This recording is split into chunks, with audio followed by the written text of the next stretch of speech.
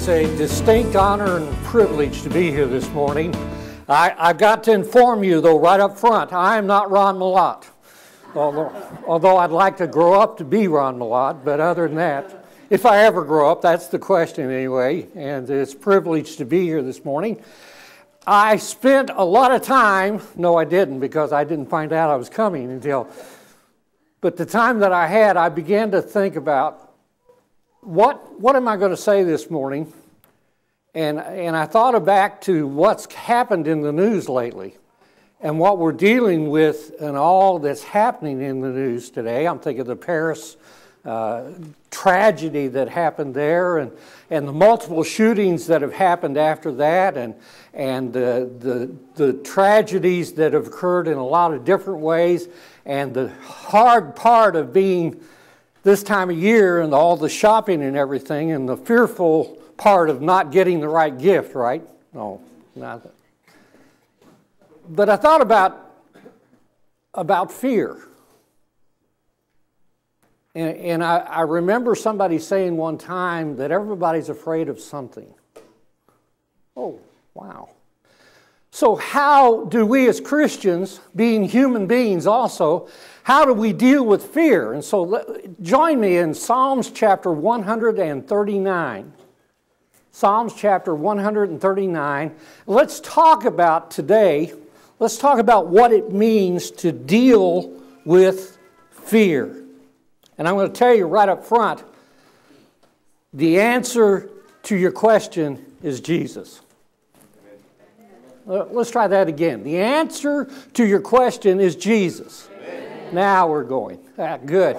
Psalms 139 begins to deal with, and the Psalms were the songs, the hymnal of that day, and all the songs they would sing would come out of the Psalms, and they would read the poetry and that type of thing. And in Psalms chapter 139, down to the 17th verse, and I'm reading out of the New American Standard today because I like the wording of it. Listen to this. How precious also are your thoughts to me, O God. How vast is the sum of them. If I should count them, they would outnumber the sand. When I awake, I am still with you. Let's pray. Father, I know the difficulties in our lives as Christians. I know the tragedies that all of us have faced, the heartache that all of us have faced in one form or another. I know that the fear that is natured to the human being. And I know all that, but I also know that you care for us. Boy, you never leave us. You never forsake us. You'll promise that your Spirit is with us. So help us understand a little bit more about that today as we look at your word and as we hear from you. We pray that in Jesus' name. Amen and amen. Let's start with childhood fears. I grew up on the eastern side of the state, and Little League there was actually called Corey League. George Corey started in St. Louis, started the Little Leagues there. And so I participated in the Little Leagues. And one of the challenges I had playing baseball, and I had several of them, I was not a sports person, but one of the challenges I had in playing baseball was I was afraid that they were going to hit me with a ball. So when you get up to bat, you know what you're supposed to be. You're supposed to be close enough to the plate. The coach kept yelling at me. He says, get up in the plate. Get up in the box. And I would always stand away because I was afraid I was going to get hit. And the fear, and then one day, God has a real sense of humor, right? One day, the guy that was playing catcher, you know that position, he had to move. And nobody else wanted to be catcher, and I wanted to play, so I volunteered to be catcher.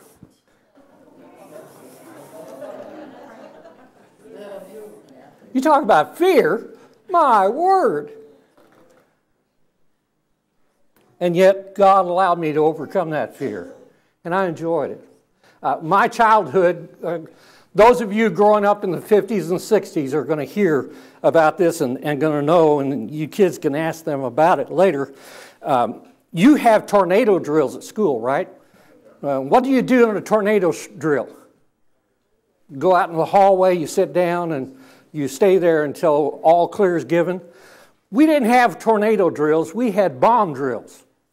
It was the Cold War going on right then, and I expected to be a part of a nuclear war anytime growing up. And so what did we do when a bomb drill? We would duck underneath our desk and put our head between our knees. And when a nuclear bomb comes, that's the only place you want to be, right? That's going to help out a lot. I really felt safe. No, I didn't. We all have fears. You have to deal with your fears. And the best way, and I'm going to give you, you ever read a mystery novel and go to the last page, find out who done it? Well, I'm going to tell you who done it, okay?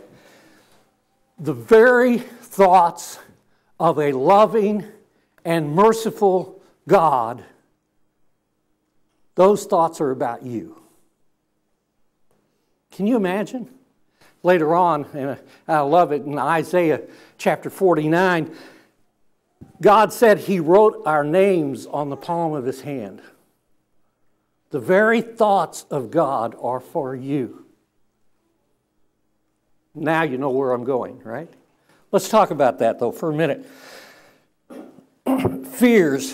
First of all, the cause. There are physical threats. Children collect a vast sort of bumps and scars. I grew up on a 400-acre farm, and there were 4 of us boys, and I decided, I talked to my sister just recently, and we were wondering how we survived. All the things we did on that farm, and all the things we did were very unsafe, many of them. And how did we survive? I don't know. There are a lot of bumps and scars, and some of us as children, some of you as children, had bigger scars than some of the rest of us had. But there are a lot of physical threats to us. And now we can't even go to the theater, can we, without wondering if somebody's going to come in and shoot us. We can't go to the mall without wondering if somebody's going to do something to us. You ever left a mall late at night when everything was dark and most of the people were gone, and walking to your car, you suddenly realize, hey, I'm all alone out here in the middle of this parking lot in a major city. Wonder what they're going to do to me tonight. There are a lot of physical threats, but also the ultimate physical threat, which is present throughout all life, is death. Living involves facing death. The writer of Hebrews speaks in the 2nd chapter, verse 15, those who through fear of death were subject to lifelong bondage. And you, if you've ever experienced true fear, know that fear binds you from anything. When you get fear, you have either fright or flight. You either freeze or you run away. But either way, you are bound by that fear. If you're living a life today of fear, let me tell you something. God has a way for you to be relieved of that fear. And the ultimate fear for the world today is death. Now, am I ready to go? I'm ready for death. But I say that I just know soon not be on the next load, right? Wouldn't you? But somewhere along the way, we need to learn how to deal with the physical fear of death. Those who through fear of death were subject to lifelong bondage.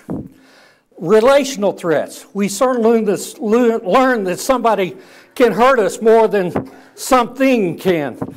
Sticks and stones can break my bones, but words will never hurt me. Oh, right, that's misleading, isn't it? How many times have you been just devastated by what somebody has said about you? As a young pastor, I came up on the first time that I found out somebody didn't like me just because of who I was, not because of what I'd done. That was devastating for a young pastor. Welcome to ministry, right? Right, Donnie? Welcome to ministry.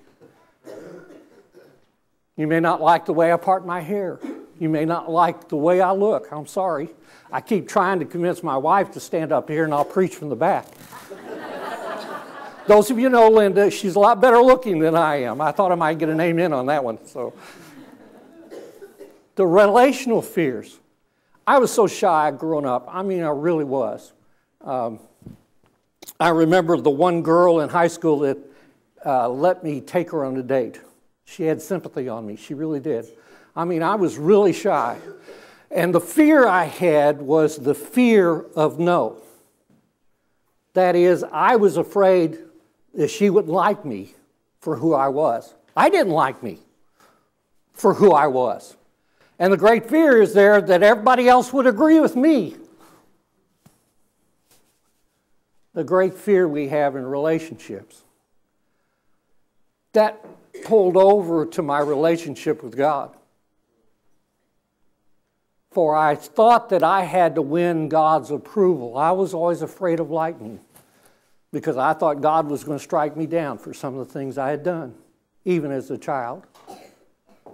I found out that my fears about God were not correct. And that God already knew who I was, and God already knew what I was doing, and God already had given me mercy and grace.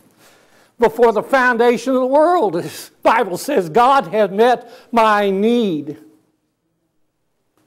And my fears were all unfounded. But relational fears are very difficult. To love someone is to risk being rejected, and what greater pain is there in that? Fear of rejection keeps us from running the risk necessary if we are to experience love. Listen to this. Fear of rejection led me to insecurity and shyness, and it bound me from being the person I could have been. Fear controlled me as a child and even into my teenage years. And I felt a little bit like Moses when he called me into the ministry. I said, God, I know you don't make mistakes, but this one you may have done. You have made a mistake in this one. And I didn't have a brother named Aaron, by the way, too. But I've discovered over the years that God knew better than I did. Who knew? Because God provides. There's spiritual threats, the threat of the unknown. The writer of Ecclesiastes saw death as the great unknown in Ecclesiastes 3. But at a simpler level, anticipating the first day of school or a blind date can be threatening. The threat of judgment paralyzes some people with fear.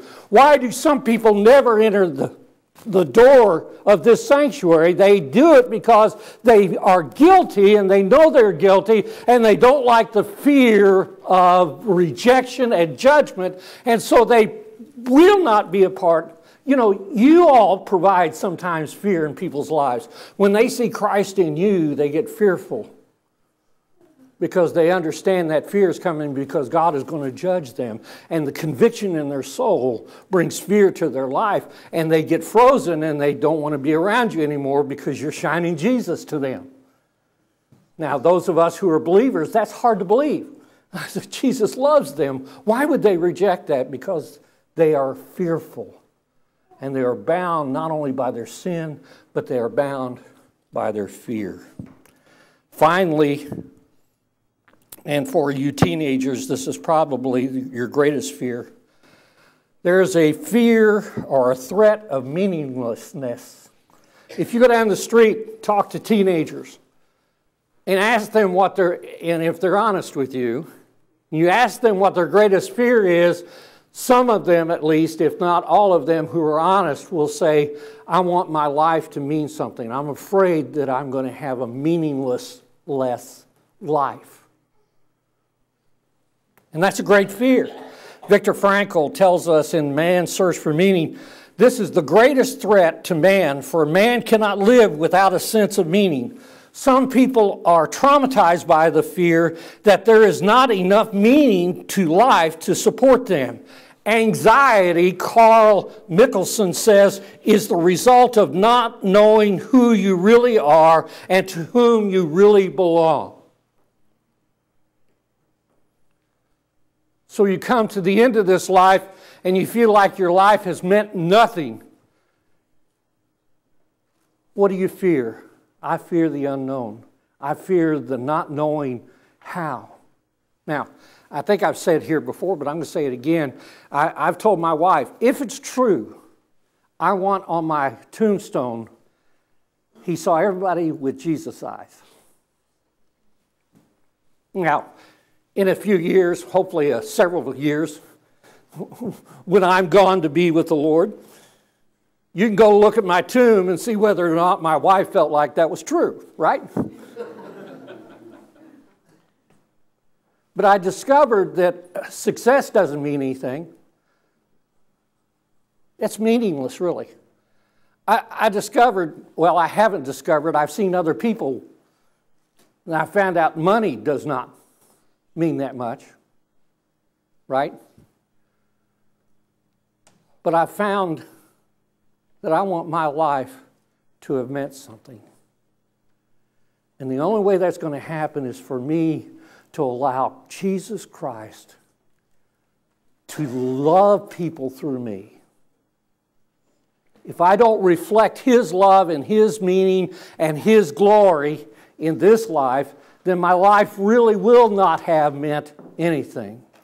If I can't bring other people because of Christ coming into my life, if I can't shine His love and bring other people into the kingdom, then my life has no meaning. I don't care how popular or how successful or how rich I get. It doesn't matter. In 1,000 years or 1,000,000 years, it's not going to mean a thing. When I sing the last verse of Amazing Grace, some of you just know this already. When we've been there 10 billion, I'm up to 10 billion years. When we've been there 10 billion years, bright shining as the sun, we've no less days to sing God's praise than when we first begun. Can you imagine? 70 some odd years, the average lifespan of man today, compared to billions and billions of years, all eternity. Can you comprehend? I can't comprehend it. I always like to say, I'd like to make an appointment with you, get your calendars out, and in 20 billion years, we're going to meet on the west side of the throne. We'll see how many of you come. You hear what I'm saying, though? I wake up some mornings and wonder. Then I just have to remember the very thoughts of God were toward me. Can you comprehend? I can't comprehend a God who has cast the universe into place, who's created all things and all peoples. I cannot comprehend a God that loves me enough to even know my name, let alone very thoughts He has are for me and for you. I can show you that. Those of you who are going to heaven, when you get to heaven, ask Jesus what your name is. Ask Jesus who you are.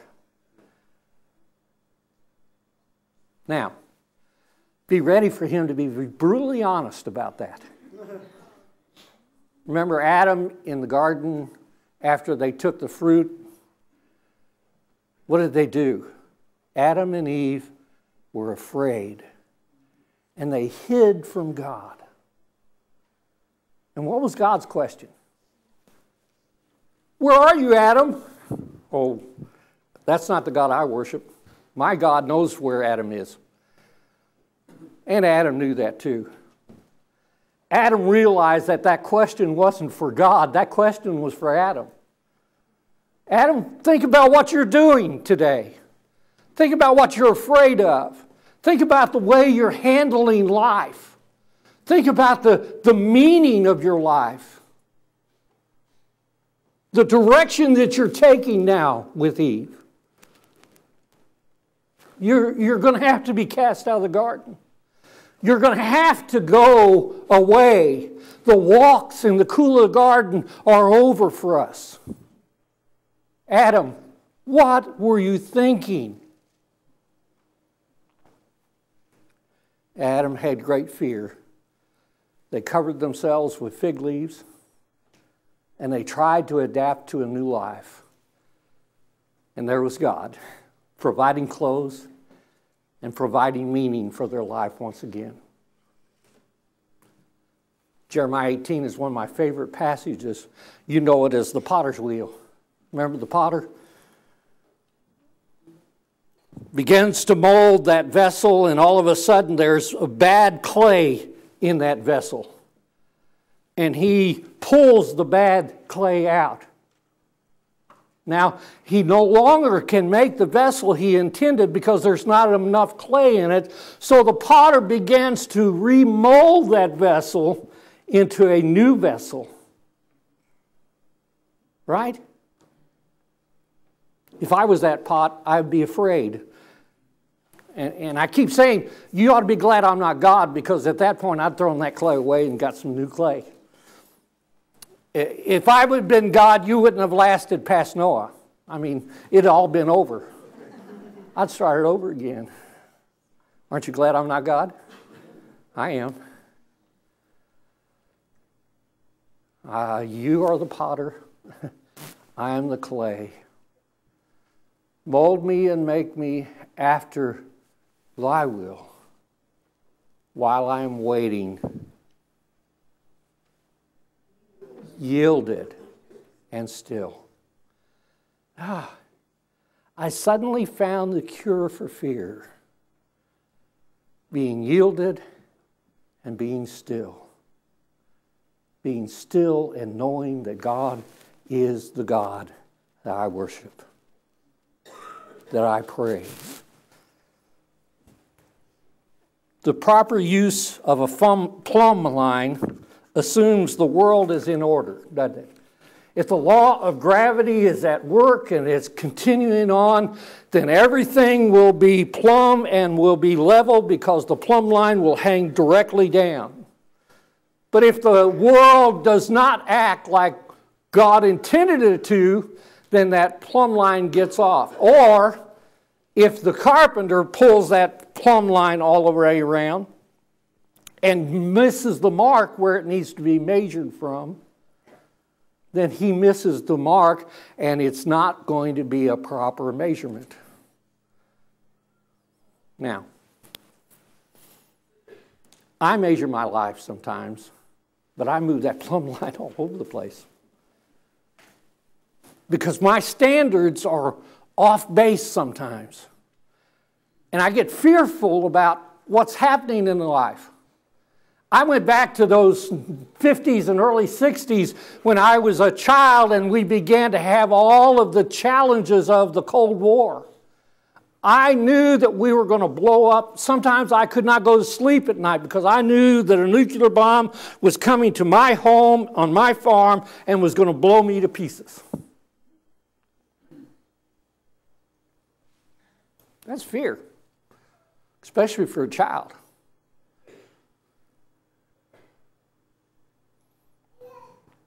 I needed a cure for my fear. And you say, okay, Brother Jerry, you're not afraid anymore? Oh, yes, I am. I still get butterflies every time I stand up to speak. And tell you, I'm going to be honest today. My first sermon was May the 4th, 1969. I was 15 years old. Now, somebody want to figure out math major? Do you want to figure out my age? God has a real sense of humor. At 15 years old, there was over 400 people in that service that day. And I was terrified. But the thing I learned in that, and over the years that I've been in the ministry, the thing I learned was, first of all, I don't care what you think of me. Yeah, I do. But it's more important. The reason I still get butterflies when I speak is because I want to make sure what I say is not from me, but is from God. That's my fear today. That's my butterflies, my nervousness today. I want to know that I am doing and in the will of God and saying those things that praise God, but also is what He would want us to say. I want to be hidden behind the cross. because His very thoughts are about me, I want to show you through my life that there is something about fear, but there's also something about the presence of God in your life that makes all the difference in the world to your life. So here's the cure for fear. And you're probably going to be surprised at this word. But the word is power.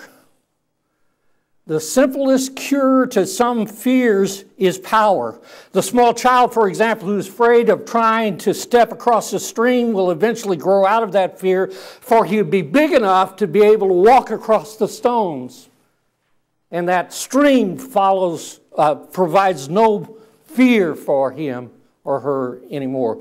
Power, however, has a severe limitation. As a solution to the problem of fear, power can only cope with fear out of physical and relational threats. Power from you cannot deal with the spiritual threats. And when Paul penned those words, mankind began to have a fear. All have sinned and fallen short of the glory of God. The wages of sin is death, separation from God. That is a powerful fear that Paul related to us. We have a fear that when we end this life, and you know the current term is annihilationism. So many people believe today that at the end of this life, there's nothing more. We're annihilated and nothing else. Well, let me give you a good Hebrew word. Hogwash.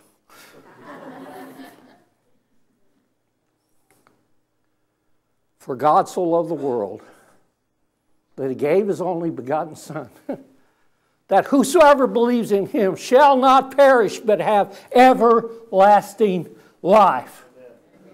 The power of the resurrection. The power of the resurrection of Jesus Christ. If you're a believer today, that power lives in you. And Colossians 1:27 says, Christ in you is the hope of glory.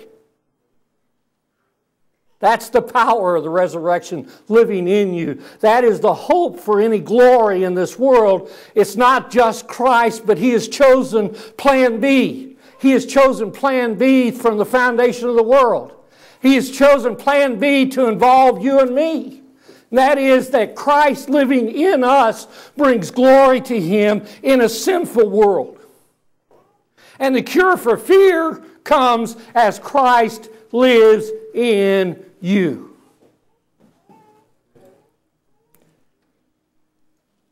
Second word is courage. I'd like to say courage is not the absence of fear, but doing what is right even when you're afraid. That's true courage. And we are not at the point where we as Christians are going to be in prison, at least this week, maybe.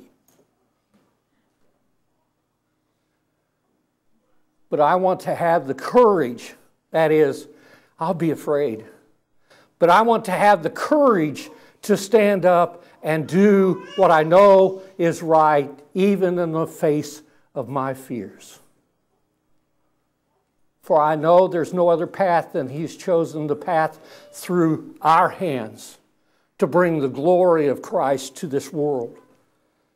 And so I can't let my fear bind me. I have to open up my life and do what I know is right and good. Some people reach a state in life where they say, where saying to them, don't be afraid, is like saying to a person with cancer, get well.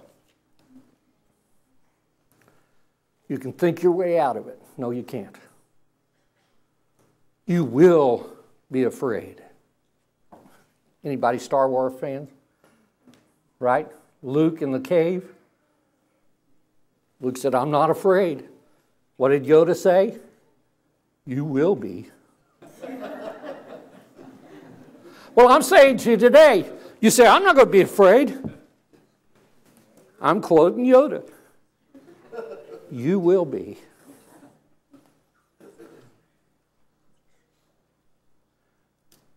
But I'm going to make a decision, like Joshua did in chapter 24 of his book. Verse 15 says, choose today whom you're going to serve. But he didn't stop there. He said, as for me and my house. Just bought a cup this week. It says it on there. So I'm going to remind myself every time I take a sip of coffee, I'm going to remind myself, as for me and my house, we are going to serve the Lord. Even when I'm afraid, I'm going to stand up and I'm going to serve the Lord. Even when it seems hopeless, I'm going to stand up and I'm going to serve the Lord. For I know the cure to my fears is the Spirit of Christ living through me. My fear of meaningless, my fear of heartache, my fear of you saying something bad about me. And I've had a lot of names called my way about me. None of them hurt, except for one time. I don't know why I'm telling this, but one time I had a group of church members come up and ask me why I didn't believe the Bible anymore. You talk about cut to the quick. Where did you hear that? Well, we heard it from our pastor. I know Brother Ron's going to probably watch this later, and so I'm going to say this, and I know Ron agrees with me. Whoever stands up here and speaks to you, test it by the Scripture. Don't just accept it. The great thing about being Southern Baptist is we believe in the priesthood of the believer. It doesn't matter what I say up here. If it does, it's contrary to the Scripture. And I know Ron Malott believes that too. Don't believe it. But test the spirits. Find out from the Word if what I am saying, what Brother Ron or Brother Donnie or anyone else up here is saying, test the spirits and find out if that's what the Word of God says. And then have the courage to overcome your fear by standing up and allowing the Spirit of Christ work through you even in the midst of your fear. That's courage. The third word, power, courage, and love. Unfortunately, I haven't found another word for that yet. This world has corrupted the word love. So let me try to explain to you what I mean by the word love. Love sometimes is 365 times in the Bible we find fear not. And we find it there because God's love for us is more potent than any threat that can come our way. Love is patient. Love is kind. Remember 1 Corinthians 13? Love never has its own way. Wow. Jesus in the Garden of Gethsemane began to pray to his Father. You know what his prayer was? If there's any other way but this cup, but this death, but this process, but I'm ready. He said, not my will, but thine be done. When I was 15, called to the ministry. The biggest struggle I had is, God, this is not what I was thinking. I thought I looked for being on radio and television, and I did some of that work along the way. And I loved to be in television production. I was allowed by God to do that for a while. But I want to do that full time, all the time. But you come to the point where you understand that life has no meaning if you can't say, not my will, but thine be done. And you know what love is? Love is going to the cross for people who don't love you. Love is accepting God when you're still a sinner and not knowing whether or not He would accept you. Love is loving people regardless of who they are. You know, one of the most potent verses in the Bible says that God is no respecter of person. You may think you're a bigwig, you may think you're a pawn, you may think you're the lowliest place on earth. God is no respecter of persons. What He's done for me, He'll do for you. He'll provide that for you. One of the joys of my job, if you don't know, I'm an associational missionary. I work with churches in Clinton, Caldwell, and Ray counties. 24 churches, of which this church is one of them. One of the joys I have is dealing with conflict in churches. And I was teaching about the church in one church that was conflicted. I'm not going to tell you the name of it. But right in the middle of it, I could see that nobody was listening to me. And I prayed and said, God, what am I going to do? And out of my mouth, without thinking, I said, if it weren't for the Spirit of Christ, I wouldn't like some of you people.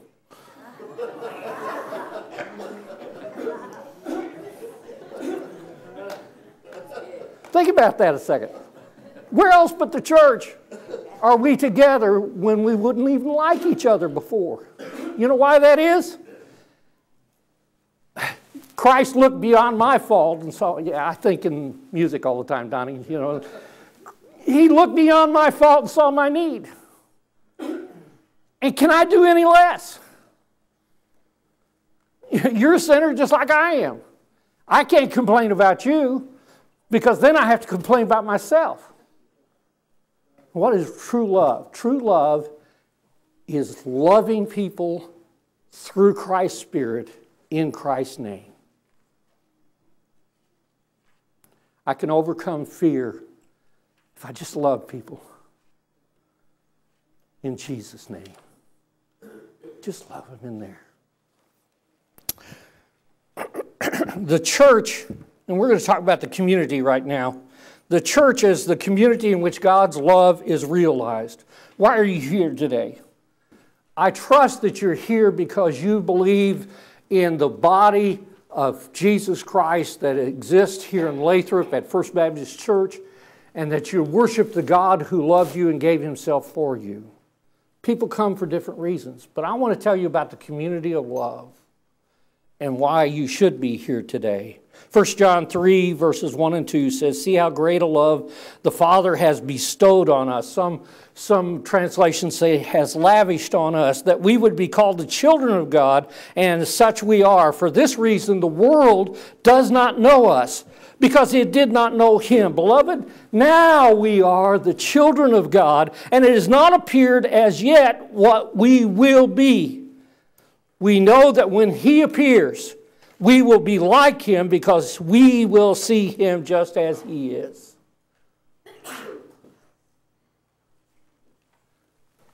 Where else can you derive strength in numbers but here? Now, this building is not the church, is it? You are the church. Where else can you find your best friend, somebody that understands you as a believer, somebody that will care for you in the darkest days of your life, but the church of Jesus Christ here at Lathrop, we know as First Baptist Church. Where else can you find the love of Christ than through his people who have experienced that love and want to share that love with everybody around them, but here?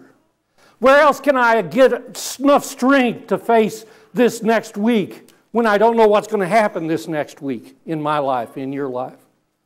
They tell us that all of us have either experienced a tragedy, are currently experiencing one, or we're going to experience one. Isn't that confidence building for you?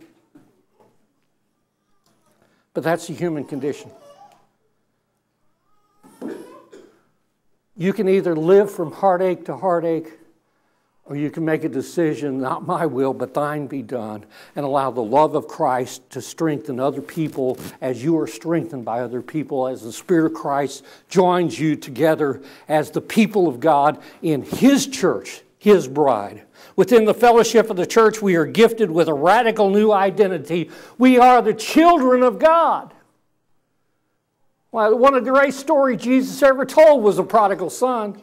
A whole new vision of what reconciliation, what redemption, what salvation is all about. The father didn't chastise his son.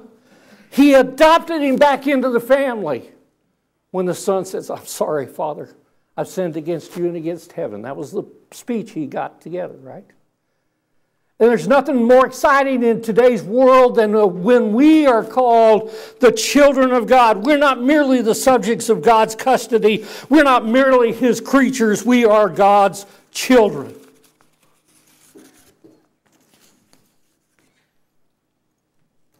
Then later on in 1 John chapter 4, John says this, "Beloved, let us love one another, for love is from God, and everyone who loves is born of God and knows God. The one who does not love does not know God, for God is love. By this the love of God was manifested in us, that God sent His only begotten Son into the world so that we might live through Him. In this love, not that we love God, but that He loved us and sent His Son to be a propitiation for our sins. Beloved, if God so loved us, we ought to also love one another. No one has seen God at any time. If we love one another, God abides in us, and His love is perfected in us." I want to be in perfect love. So even though in another sense, in another way, I may have never liked you, that's really true, isn't it? I love you in Jesus' name. For He first loved me. And He died for me, even though I did not deserve it. Last thing I want to tell you tonight, this morning, the church is the community that announces there is no fear in love. You know what John says the opposite of fear is?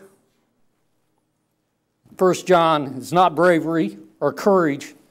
John says the opposite of fear is love. To the extent that we experience and accept both divine and human love, to that extent we are free from fear. In love, then, is fear's cure. In faith of Jesus Christ and in faith in Jesus Christ opens the door to a community of love in which the crisis of fear may be overcome. In your life, in my life.